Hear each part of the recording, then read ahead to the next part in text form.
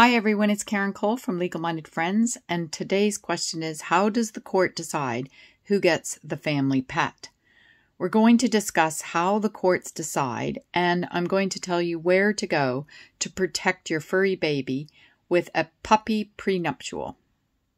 Some pets may seem more obvious as they may have been given as a gift.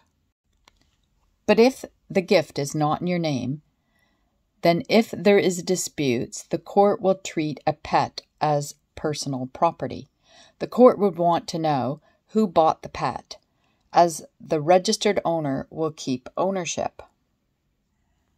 So if you cannot prove who bought the pet, the court is more likely to consider who is registered at the vet.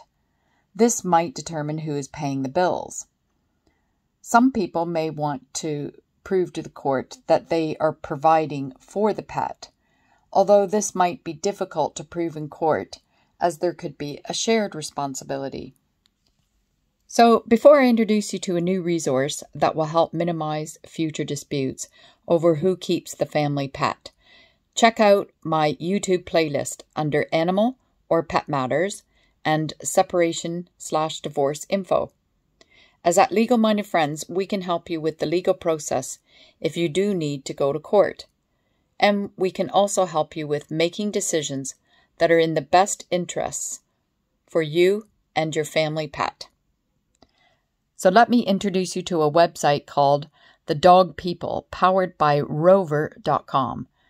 This site will provide you with valuable information on how to care for new dogs or cats, bonding with your pet, and the most popular names for 2020, as during the pandemic, pet ownership soared, and this website has so much more information.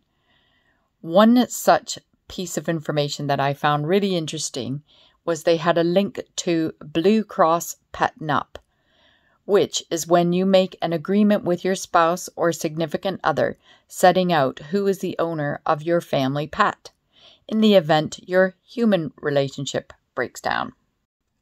Well, I hope you found today's question interesting and useful. Before you take legal action, contact us for a review of your situation.